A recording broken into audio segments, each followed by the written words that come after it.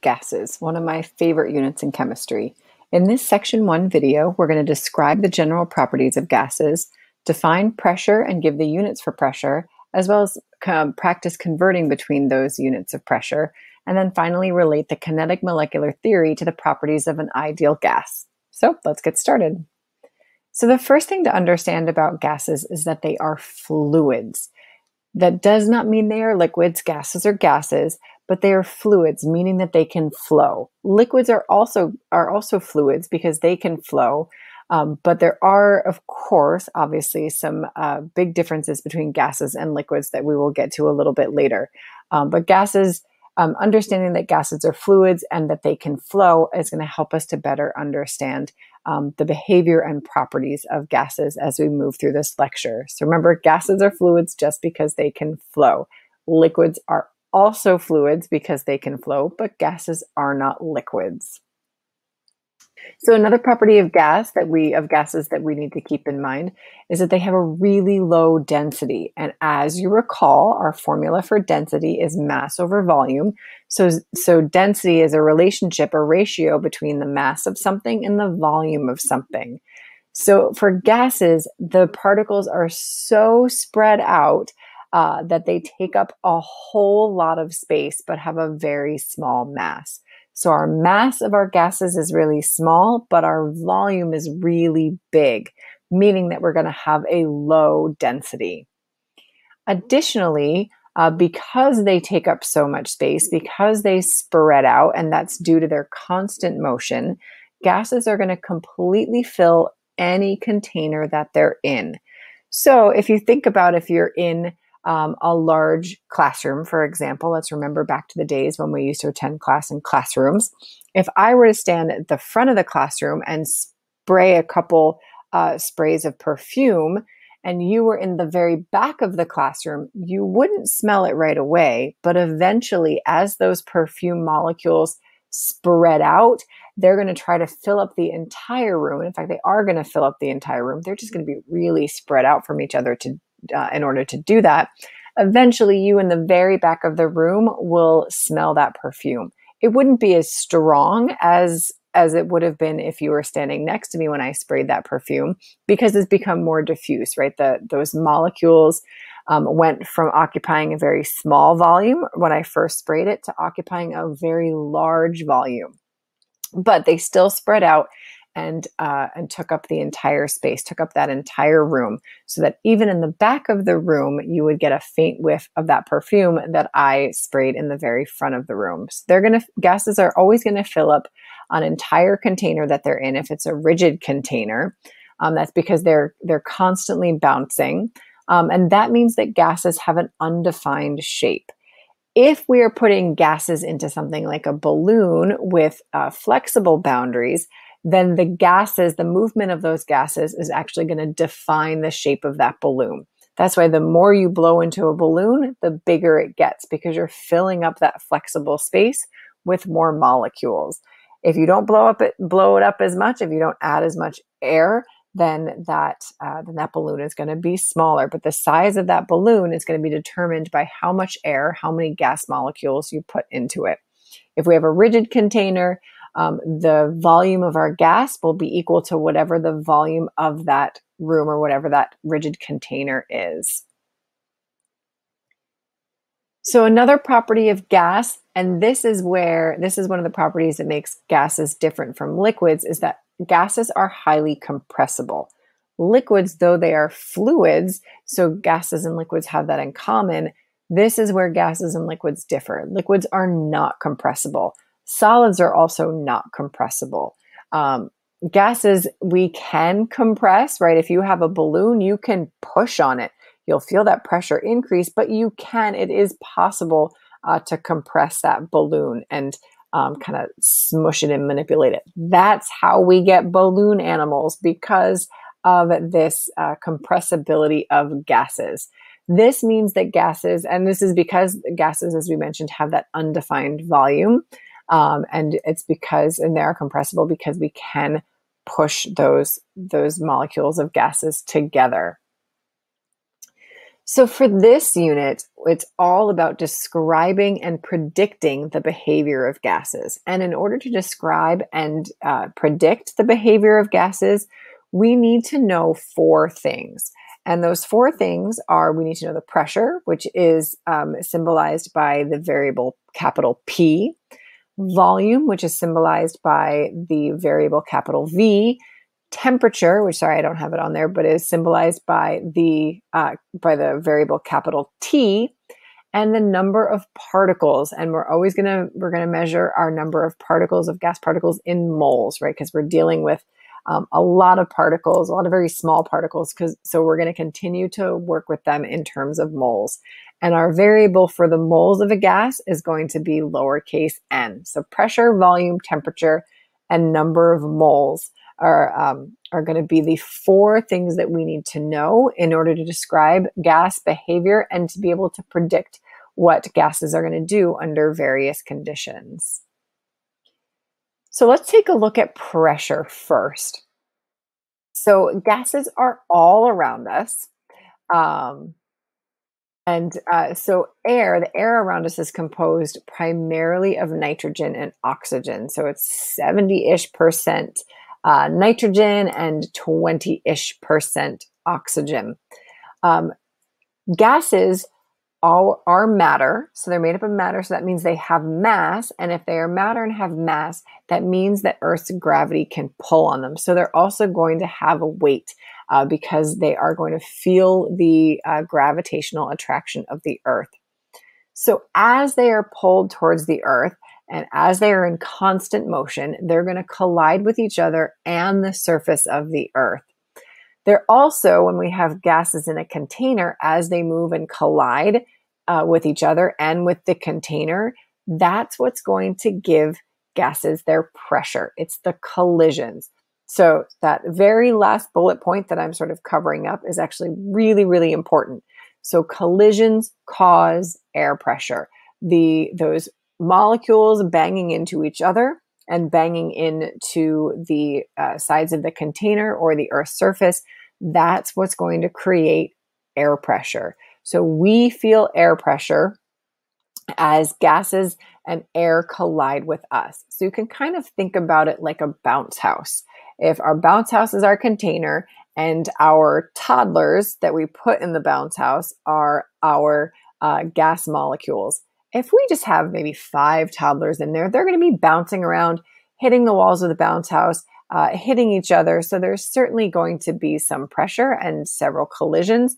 But if we're standing outside kind of feeling the outside of that bounce house, we're not going to feel a lot of pressure because there's not a ton of toddlers in there. However, if we pack that bounce house with 30 or 40 toddlers and let them go at it, then we're going to feel a lot more pressure on the outside of that bounce house because there's a lot more collisions. So a lot more collisions, a lot more pressure. Less collisions, less pressure.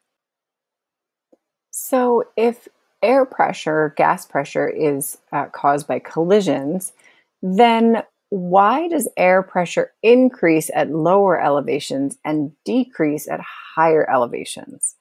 Well, this is because there is more atmosphere at lower elevations and less atmosphere at higher elevations. So if you're standing at sea level, you actually have much more air on top of you than you do if you're standing on top of Mount Everest. So remember we mentioned that gases are matter, so they have mass, so they're pulled on by gravity. So the closer you are to the Earth's surface, the stronger that gravitational attraction, that stronger that pull of gravity. So the Earth is going to be able to hold more gas closer to its surface. As we increase in elevation, that gravitational attraction, that gravitational force decreases, so it just holds on to less and less gas. More gas is able to escape out of our atmosphere. So as you're driving up the Pali, if you notice your ears pop, that's because as you're increasing in elevation, even though it's not a massive increase in elevation, it's enough for that difference in air pressure to be noticeable. So at sea level, at the bottom of the Pali where you started, your ears have equalized the air inside your ears. So there's air inside your eardrums. the air inside your ears is equal to, or the air pressure inside your ears is equal to the air pressure outside of your ears, right? Things like to be in equilibrium. They like to be equalized. However, as you move up the pulley, that air pressure around outside of you, outside of your ears, decreases, which is going to cause the pressure. It's going to seem like the pressure in your ears has increased. It hasn't. It's just now higher relative to the decreasing air pressure around you. Things in nature like to go from high to low. So now as you drive up the pulley, the air pressure in your ears is now higher than the air pressure outside.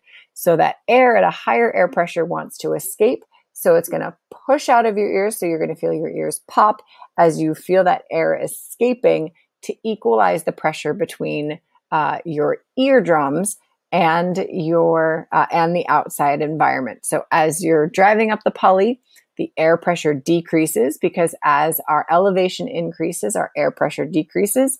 So the air inside your ear wants to escape to equalize that pressure because things go from high to low. So that's why you feel that pop as you drive up the pulley. It's your ear's way of equalizing the pressure between the inside and the outside environment.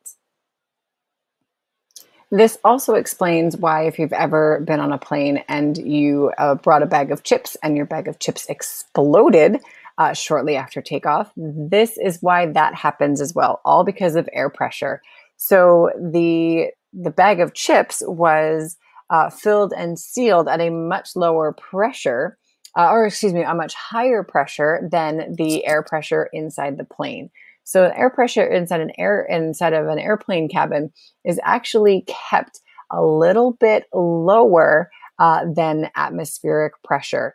So as you reach cruising altitude and the air pressure in that cabin decreases, now the air pressure inside your chip bag is greater than the air pressure outside in the airplane cabin. So that air pushes out as it's trying to escape and trying to equalize the pressure inside and outside, right? Going from high to low. So if that pressure difference is high enough, that bag will actually explode, depending on what air pressure that chip bag was filled and sealed at.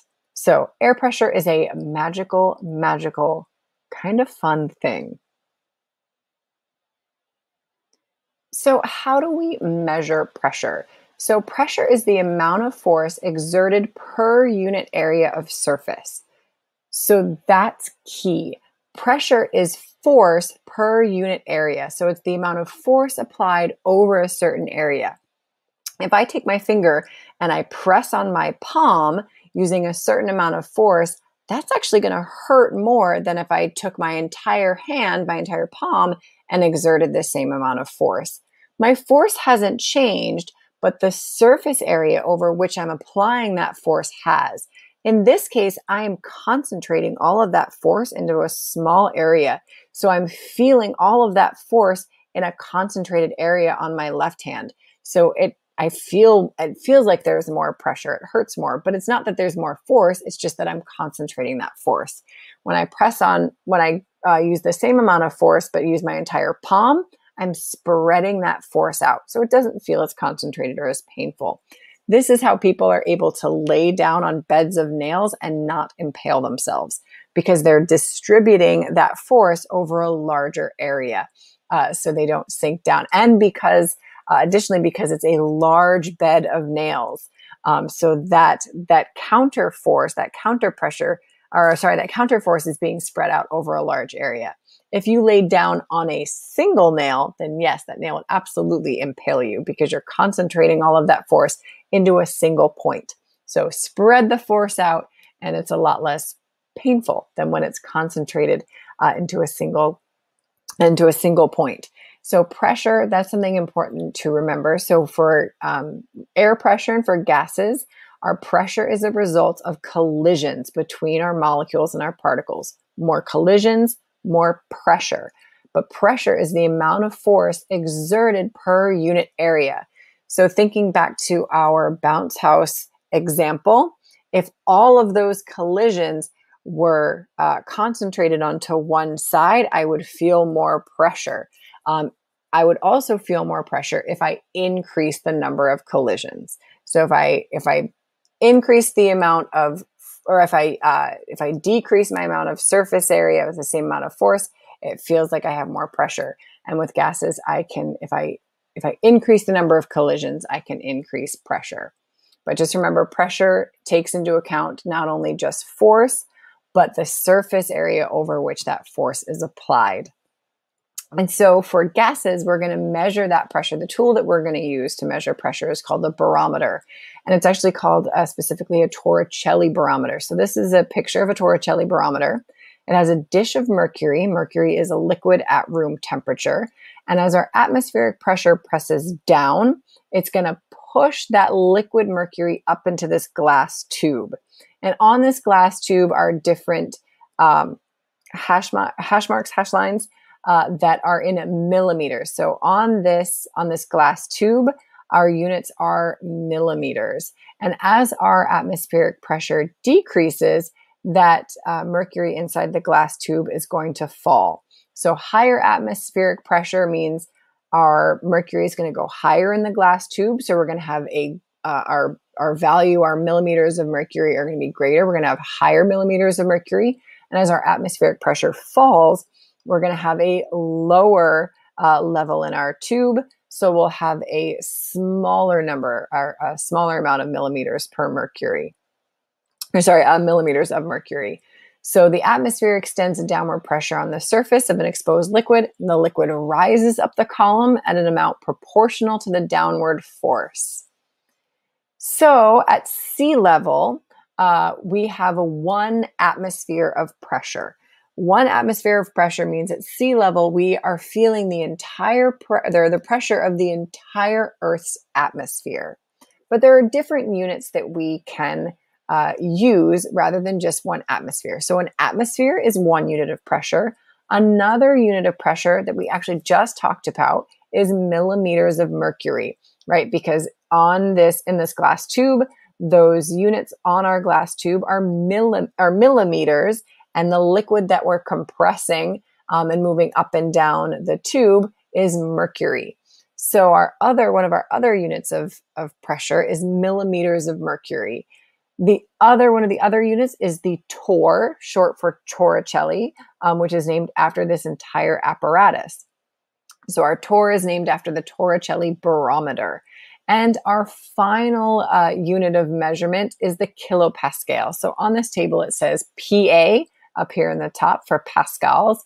We're not going to be using pascals because that's going to make our numbers really large and unwieldy. So we're going to use kilopascals, which is small, lowercase k, capital P, lowercase a. So kPa. So how these units all relate to each other? Well, 1 atmosphere is equal to 760 millimeters of mercury, which is equal to 760 torr. They're the same because millimeters of mercury and torr use the exact same tool, the Torricelli barometer. So 1 atmosphere of pressure equals 760 millimeters of mercury equals 760 torr, which equals 101.3 kilopascals. So those are all of the, let me move myself over here for a second. Those are all of the units of pressure that we're going to be using. Oops, my little head doesn't want to move over. Anyway, I think I'm out of the way enough. There we go. Those are the 4 different types of units that we're going to be using to measure our gas pressure and are going to be converting between. So let's take a look at how we convert between these units.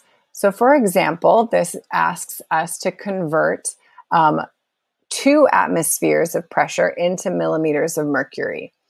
So this is the same process we've been using all year, our factor label method. Sorry guys, it's not going away. So always start with what you're given. In this case, you were given 2 atmospheres. So that's what we're going to start with. What we have goes on the bottom. What we want goes on the top. We have atmospheres. We need to get rid of them, so they need to go on the bottom because we need to convert. So our atmospheres go on the bottom, and our millimeters of mercury, what we want, goes on the top. And then we look back to our conversion and we know that 1 atmosphere is equal to 760 millimeters of mercury. So our atmospheres are going to cancel. And if we do 2 times 760, we get 1,520 millimeters of mercury. So our conversions, if we have embraced the factor label method, should be very straightforward. So pause the video, try these 5 conversions on your own. Do note that you might not always have a 1 in your conversion factor. In fact, the only one that has a 1 is your 1 atmosphere. Everything else, if you're converting between millimeters of mercury and kilopascals, 760 millimeters of mercury is equal to 101.3 kilopascals. So you may have some kind of funky numbers in your conversion factors, and that's okay. Just make sure you're setting it up correctly, and you'll be just fine. So pause the video, give these a try, and then when you're all done, hit play, and I'll be right back with the answers so you can check your work. All right, you think you got it? Let's see. So those are the answers. Check your work, circle any that you got wrong or have questions on, and bring those questions to class and we will review them because we want to be able to convert between our different units of pressure pretty seamlessly. So one of the other things that we need to know about our gases in order to predict and describe its behavior is volume, which we've kind of already talked about it a little bit when we talked about pressure. So just as a review, remember our volume is going to be determined by the molecular motion. So as those molecules are colliding with each other and other surfaces, they're going to be spreading out. If it's a flexible container like a balloon, the amount of gas we put in and the amount of motion, the speed of those molecules and how much they're able to spread out is going to influence the volume of that balloon. But if it's in a rigid container, then our gases are going to fill up that entire container no matter the size. And we can change the volume on that rigid container or that flexible container because our gases are compressible. So we can change the volume of a gas because of the compressibility. So if it's a rigid container, the gases will fill up the entire container. If it's a flexible container like a balloon, the volume is going to be dependent on things like the amount of motion of the molecules. And that is going to depend on how many molecules are in there or what the kinetic energy of the molecules are. We also need to know a little bit about the temperature of our gases. So temperature is the measure of the average kinetic energy of the particles in a substance. So all temperature does is it gives a numeric value to the energy of motion, because that's what kinetic energy is. It gives us a numeric value to the kinetic energy of something. So if you think about a glass thermometer, how a glass thermometer works is that as the air molecules are banging against that bulb, that glass bulb, in our case, we use the ones with alcohol, right? So you've got the red liquid inside your glass thermometer. As those molecules bang against the thermometer, they're transferring some of that energy inside to those alcohol molecules within the thermometer. So eventually that energy is going to be transferred. So if the energy of the air is higher than the energy inside the thermometer, that energy of our molecules inside the thermometer is going to speed up, is going to increase. So our alcohol molecules are going to speed up. They're going to want to spread out and expand, and they're going to be pushed up through the tube. So we'll watch our temperature rise until it gets to the point where the kinetic energy of our alcohol molecules in our thermometer are equal to the energy of our air molecules outside of the thermometer.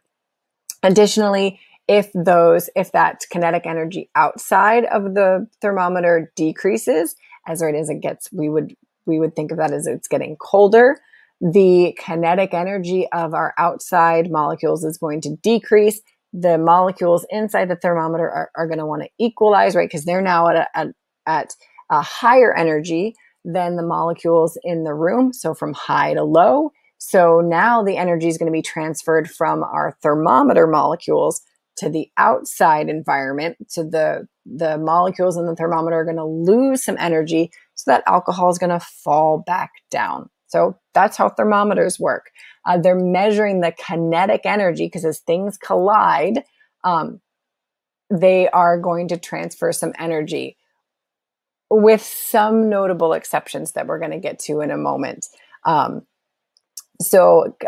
Temperature is the average kinetic energy of particles in a substance, and the kinetic energy is the energy of motion. And particles are in constant motion, whether they're zipping all over the place or if they're just vibrating or spinning. So temperature we're going to measure in degrees Celsius, but primarily in Kelvin, which we denote with a capital K. So degrees Celsius is based on water, because we have water. We set water freezing at 0 degrees Celsius and water boiling at 100 degrees Celsius, and just kind of fit everything in between. So Celsius is based on the behavior of water, and Kelvin is based on absolute zero, which is a theoretical point. We've never actually gotten to this point in reality. We've gotten really, really close, but we haven't quite gotten to the point at which motion stops. But we've calculated that point to be at about negative 273 degrees Celsius. So in order to convert between Kelvin and Celsius, your temperature in Kelvin is equal to your degrees in Celsius plus 273.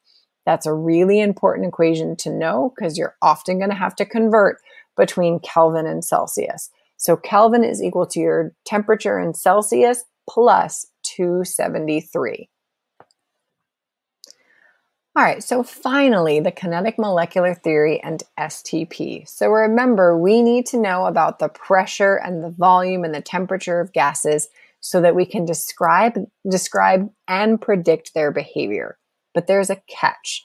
We actually can't mathematically predict the behavior of gases if they aren't ideal gases.